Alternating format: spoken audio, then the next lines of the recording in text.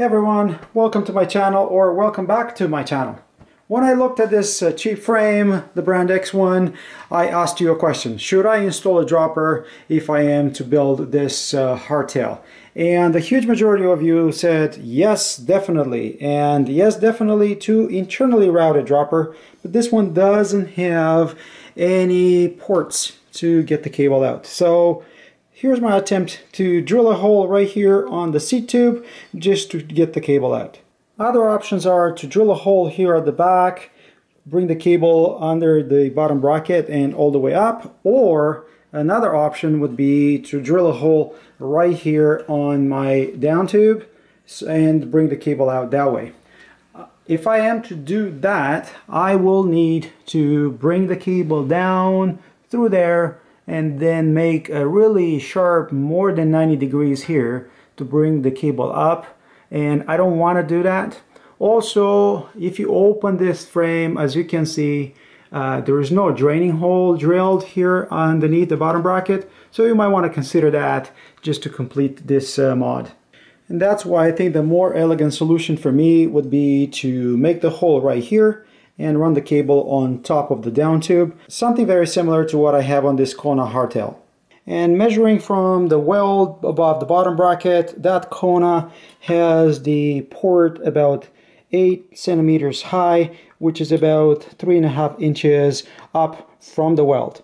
This kind of ports use rubber grommets to protect the cable from rubbing, and I measured this for you, and you would need a hole that's 6 by 14 millimeters long.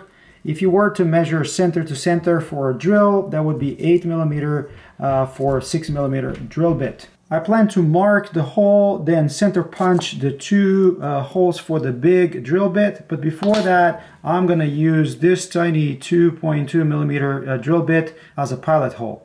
Drilling the hole is going to have to be off center, making room for your drill here on the side of the down tube. You want to make sure your drill bit is perpendicular to the surface you're drilling. Use a Sharpie to mark your two holes right here on the tube. I marked the work area, and I took the frame down from the stand because I want it to be as stable as possible. You see my two punch holes over there. Now I'm going to use the big bit just to make the hole as big as I need it. Drilling is done. This was really easy. Just take your time, guys. What I'm going to do next is either take a file and finish shaping up this hole, or use something like a Dremel, a rotary tool, just to finish off that drill hole. I ended up using mostly the half round and the flat on one side and the round tiny file, and here is my opening. If you're not going to use a rubber grommet like the one I showed you, I guess you can make this hole only about 10 millimeters long here.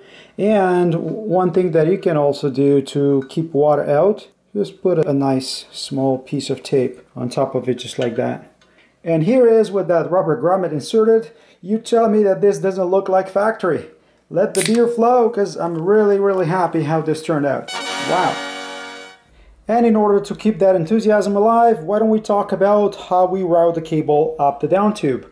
Obviously, you can use zip ties like this. Kind of looks Mickey Mouse, but I guess it's going to do it.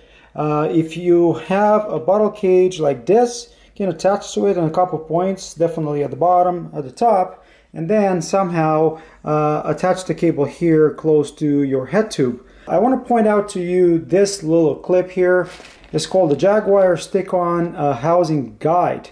It comes with 3M tape at the back, so you're going to stick this to your frame, and it provides you these anchors for your housing. I am planning to install one more right here close to the head tube. Believe it or not, this was fairly simple. Measure twice, cut once type of thing. Always remember that by doing something like this, you're definitely voiding the warranty. Any warranty that you might have for that frame is gone. But if you're okay with that, this is something very easy to do, and I would argue it will clean up your bike quite a bit as opposed to running an externally routed cable through here and have it dangling around as you're raising or lowering the seat. What do you guys think? If you have any other questions, let me know in the comments below. As usual, don't forget to like, subscribe, keep an eye on social media, and until next time, we'll see you folks on the trails, hopefully riding a brand X frame just like this one. Cheers, guys. Cheers.